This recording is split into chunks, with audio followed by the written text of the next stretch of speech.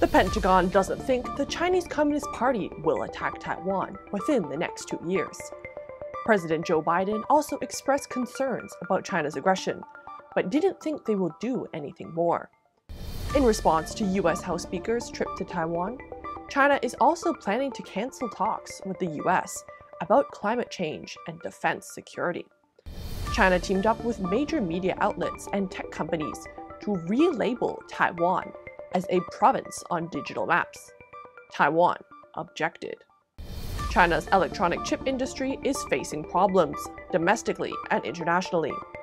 The largest state-backed chip fund has become a hotbed of corruption, and the U.S. CHIPS Act is hindering international corporations from investing in China.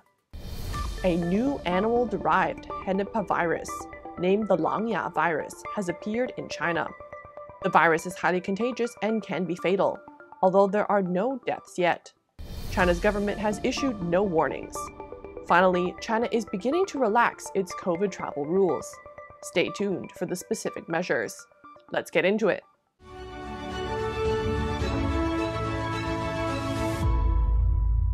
Welcome to Sound of Hope News. My name is Daniela Wolensack, and today is August 9th. The United States is standing by its assessment of a communist invasion of Taiwan, meaning Beijing will not attack Taiwan in the next few years. This is according to a senior Pentagon official on August 8th. After U.S. House Speaker Nancy Pelosi visited Taiwan, the Communist Party of China was furious and launched provoking military exercises near Taiwan's coastline. When asked if the Communist Party would attempt to launch a military offensive against Taiwan within 2 years, Deputy Defense Secretary for Policy Colin Kahl said, quote, "No, clearly the PRC, People's Republic of China, is trying to coerce Taiwan. Clearly, they're trying to coerce the international community, and all I'll say is we're not going to take the bait, and it's not going to work."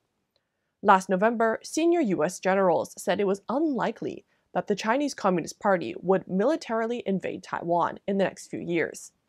They privately said that they did not believe the Communist Party could be ready militarily until 2027.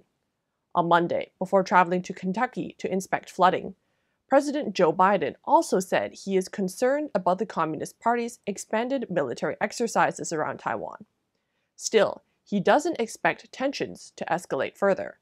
He said, quote, "I'm not worried, but I'm concerned that they're moving as much as they are. But I don't think they're going to do anything more." At present, 5 major U.S. military forces are deployed in the Indo-Pacific: the U.S. Navy, Army, Air Force, Marine Corps, and Coast Guard. As of August 8th, the U.S. Navy remains stationed in the Philippine Sea.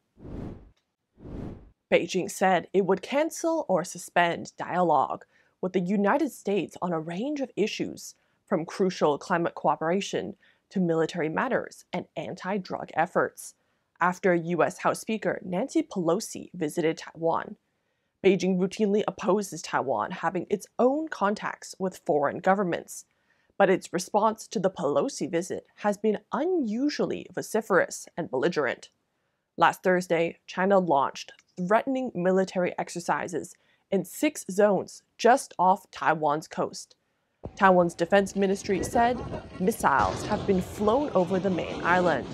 Furthermore, China's foreign ministry stated on Friday, August 5th, that the dialogue between U.S. and Chinese regional commanders and Defense Department heads would be cancelled, along with talks on military maritime safety, cooperation on returning illegal immigrants, criminal investigations, transnational crime, illegal drugs, and climate change will also be suspended.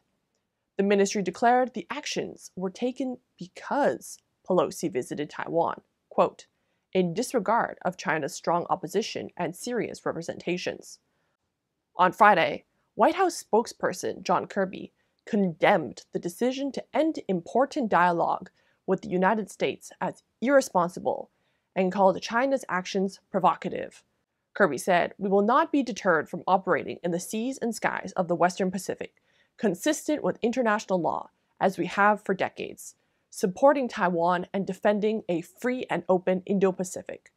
The ministry also announced unspecified sanctions on Nancy Pelosi and her immediate family. Throughout Nancy Pelosi's visit to Taiwan, the Chinese Communist Party has constantly published threatening propaganda toward the self-governed island. Now, the CCP has teamed up with media outlets and tech companies to relabel Taiwan as a province of China. The campaign is called the Real Map of Our Taiwan Province. Even American company Google has bent to China's influences and labeled Taiwan as a province. China's official media reported that, quote, the map coverage rate has reached 51% within 20 hours since the start of the event. Taiwan objected to the label, and furthermore requested that Google correct the facts. Starting August 5th, many netizens on Weibo discovered that their mobile phone navigation software, Baidu Maps, and AutoNavi Maps can display streets, traffic signals, and even convenience stores in Taiwan. They can check bus and subway schedules on these apps. Chinese netizens were especially interested in the Taiwanese food scene.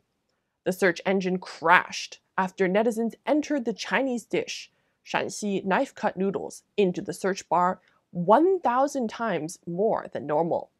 However, as the government continues to change things, the joyful atmosphere slowly shifted. On August 7th, Chinese Foreign Ministry spokesperson Hua Chunying posted on Twitter a map of Taipei City, the capital of Taiwan. Her tweet read, "There are 38 Shandong dumpling restaurants and 67 Shanxi noodle restaurants in Taipei." She then awkwardly drew a far-fetched conclusion, saying, "People's taste palates don't lie. This means Taiwan has always been part of China, and our long-lost child will come home one day." A Taiwan legislator, Wang Dingyu, indignantly responded on Facebook, "Would you, Ms. Hua, care to count how many McDonald's and KFC are in China? And how many Japanese, Korean, Indian, and Thai restaurants are in China? Has China always been part of America, Japan, Korea, India, and Thailand?" China's electronic chip industry is suffering from internal and external attacks.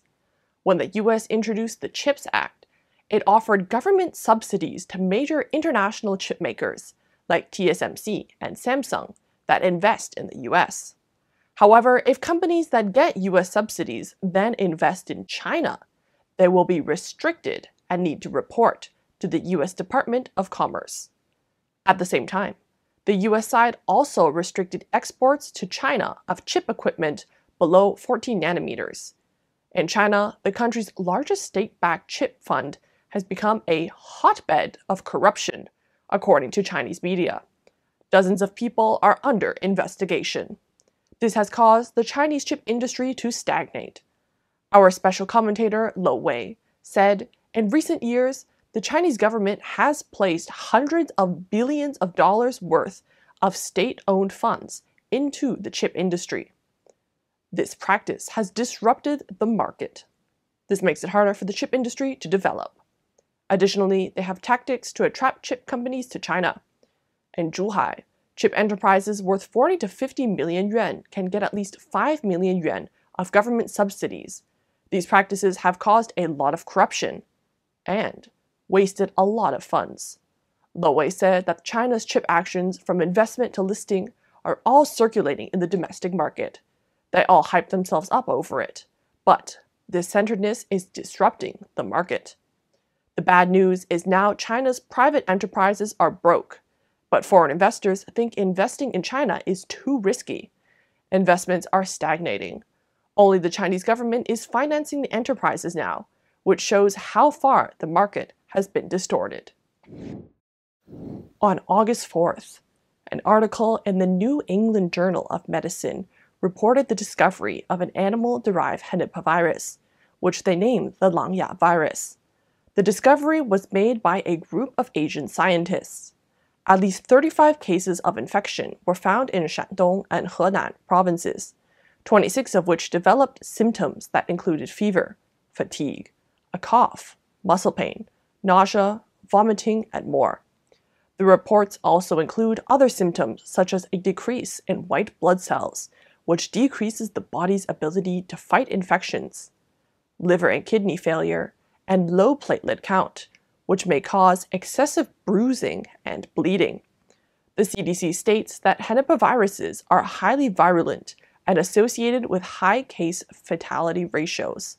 However, the scientists of the report stated that so far there have been no deaths or serious developments of the disease in patients. As of now, the scientists have not been able to confirm whether the Langya virus can spread from person to person. Patients have had no contact with each other, and those in contact were not infected. Currently, there is no further information or warning from the Chinese Communist Party.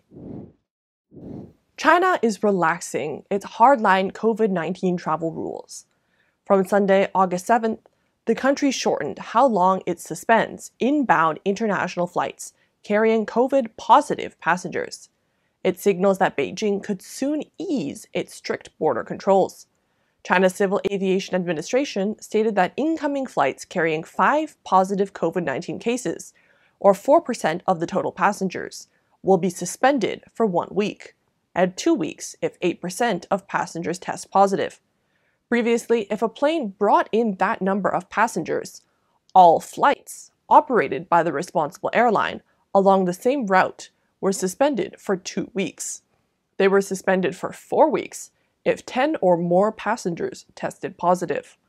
The blanket bans have led to travel chaos, with flights into China being cancelled abruptly. Rebooking isn't possible for weeks. Since early 2020, the country's borders have also remained largely closed. International tourism halted. Hundreds of thousands of Chinese students and workers abroad have been left stranded and unable to return home until 2 weeks later. They also complained about paying exorbitant prices to buy return tickets due to the limited number of flights. On July 26 this year, less than 100 international flights were inbound and outbound from China, down from nearly 3,000 on the same day back in 2019, according to Bloomberg News. The cautious resumption of international flights is the latest sign of Beijing easing its strict COVID-19 border controls. Thank you so much for watching Sound of Hope News. If you like what you saw, please remember to like, comment, and subscribe. See you tomorrow.